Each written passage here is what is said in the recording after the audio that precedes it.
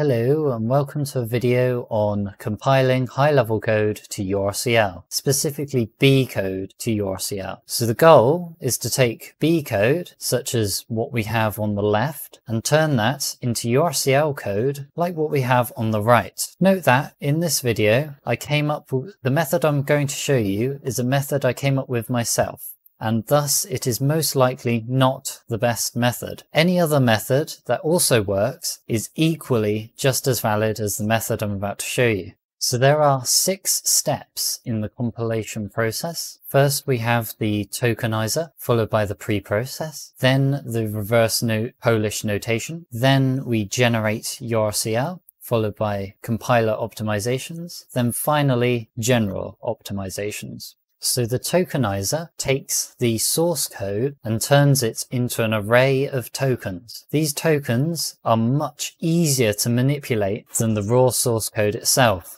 Then we have the preprocess. The preprocess does 4 things. It first resolves macros, then it checks for syntax, then it checks the validity of the identifiers, and lastly, it converts ambiguous symbols to unambiguous ones. So to resolve macros, that means things like define macros. Then we check the syntax, so we look for semicolons at the end of each line and correct pairings of brackets. Then we check the validity of the identifiers, so this means that there are no invalid characters in each variable and function name, and then we convert ambiguous symbols to unambiguous ones. So for example, the minus symbol can either be a binary operand or it can be a unary operand. So by binary, I mean you have something like 3 minus 5, and that minus symbol applies to both the 3 and the 5. However, if you just had minus 5 by itself, then the minus symbol only applies to the 5. That would be a unary minus. So you got binary minus and unary minus, and these translate to different assembly code. So it is important to make the distinction between these two.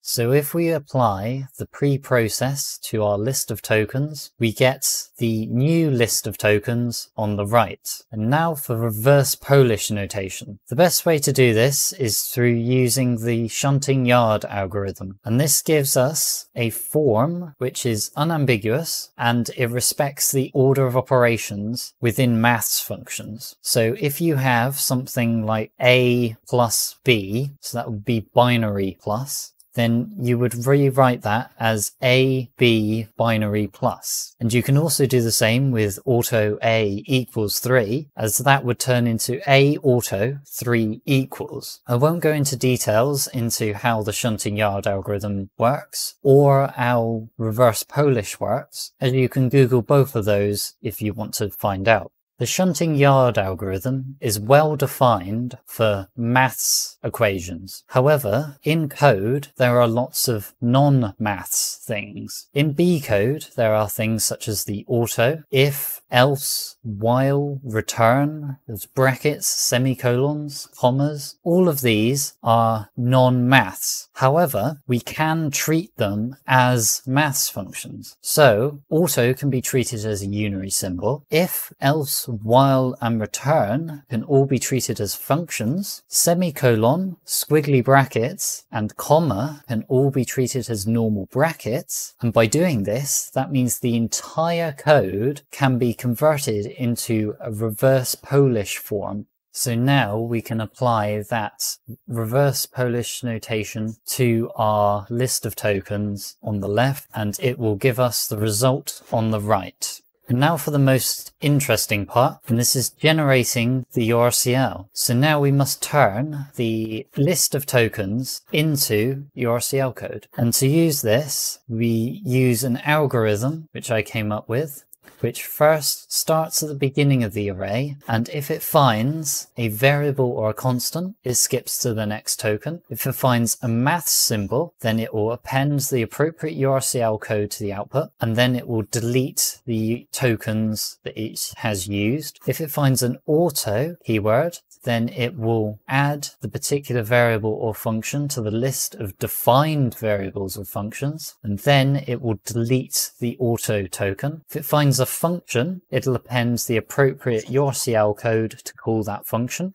If it finds a return keyword, it will append the Urcl code to return from the current function. Now if we look at a small snippet of code, which is simply auto a equals 3, we can apply our algorithm. So first we start with the a, and a is a variable. Since it's a variable, we skip on to the next token. The next token is an auto. So auto will define the previous token, which is a, as a variable. This variable is assigned to register 1, since that's the first available location, and the auto token is deleted from the list. This gives us a new list of tokens. Then we can start again. We first look at the first token, and that is a. That is a variable, so we skip it. Then we look at the next token, which is a constant value of 3. Again, we skip that. Then we see an equals symbol. This is a maths symbol. So we then generate the appropriate Urcl code for that maths symbol. So in this case, immediate R1 3. Then once we've done that, we remove the tokens from the list, and in this case it gives us an empty list. And as soon as we run out of tokens from our list, that means we have reached the end of our algorithm. So this means that our original tokens have now been transformed into this Urcl code, immediate R1 3, where R1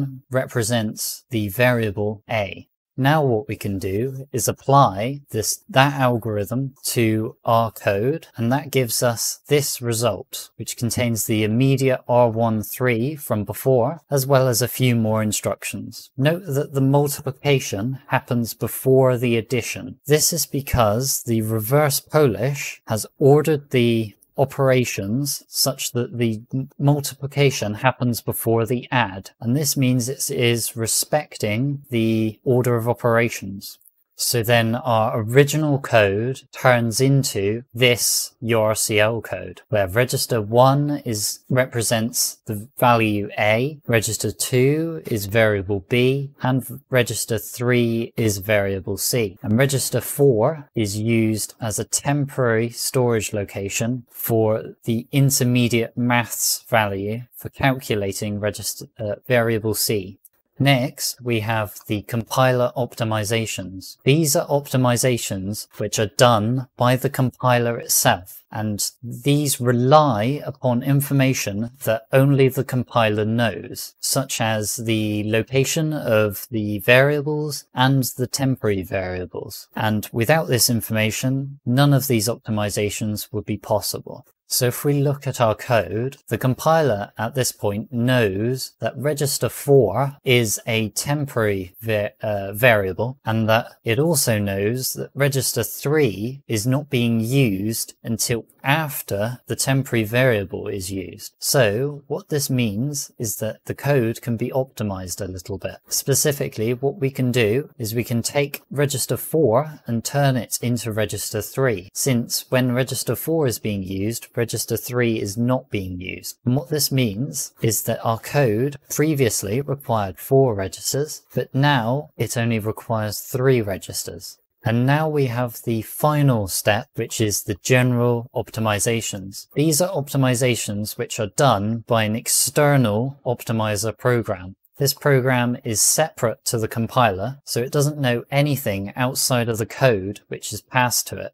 Again, looking back at our code, the first general optimization we can apply is reading registers which have had an immediate value assigned to them. This produces the code on the right, where we were once reading from registers 1 and 2. However, we can replace that with the immediate values which would otherwise have been assigned to registers 1 and 2. Then we can take our code and do something which is called constant folding. This is where the output of an instruction can be predicted at compile time. Most notably, the multiply instruction here is simply multiplying two constant values, 3 and 5. These multiply to get the constant 15. What this means is that we can replace our mult instruction with an immediate instruction which puts the value 15 into register 3. This gives us the code on the right. Then we can apply the reading registers which have had an immediate assigned to them optimization again, and this gives us this code where we have replaced reading register 3 with the immediate value of 15. Again, we can now apply the constant folding optimization. Since we are adding 3 to 15, that will equal 18, which means we can turn our code into an immediate value of 18 being assigned to register 3, which gives us the code on the right. Now we can take our code and optimize registers that are overwritten before they are read. What this means is that register 3, since it is overwritten before it gets read, we can delete the initial instruction which writes to register 3. This gives us the final code of immediate R1 3, immediate R2 5, and immediate R3 18. We can then add the header information and a halt at the end of the program, which gives us the code on the right. And what this means is that we've taken our B code, our initial B code on the left, and we have converted it to the Urcl code on the right. And this is the fully optimized Urcl translation of this code. That's everything that I wanted to say in this video. Do feel free to join the Urcl Discord. The link is on the screen and the link is also in the description. And with that, cheerio.